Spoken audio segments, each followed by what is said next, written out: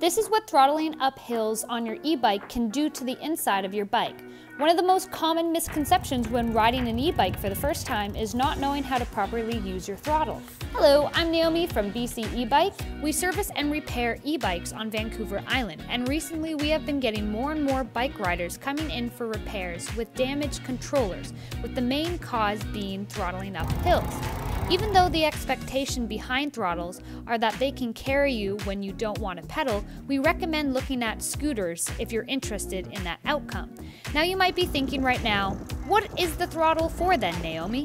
Well, I have found the throttle to be an amazing feature added to the e-bike as they allow for quick and easy starts. Often I find that when you kick to start your momentum on a bike, you're also trying to gain your balance. In this case, you can see that I get off to a much easier start when using the throttle because I have already gained my balance with the throttle. This is super handy for quick starts and fast acceleration when first starting your ride, and finally giving you that extra boost on the flat grounds to keep your speed at a consistent, comfortable level.